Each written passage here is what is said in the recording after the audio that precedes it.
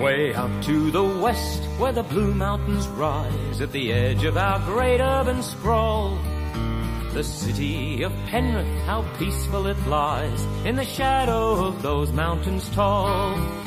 But when winter winds howl, and the fans pack the stands, they're breathmaking ghosts in the air. Then visiting teams take their life in their hands, when they make the long journey out there.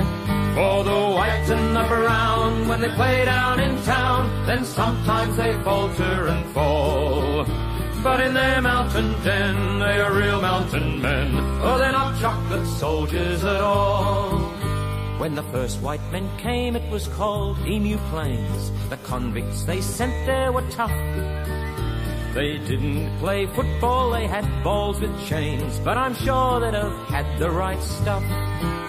Their spirit lives on in today's Penrith team. Ask Grandy or Royce how it feels when the mountain air makes you feel hungry and mean, and your dinner could be jellied eels.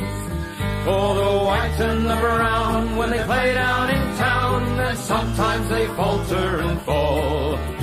But in their mountain den, they are real mountain men. Oh, they're not chocolate soldiers at all.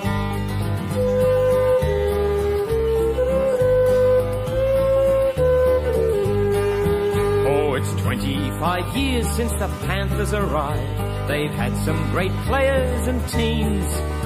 Like those tough old convicts, they fought and survived, and get closer each year to their dream.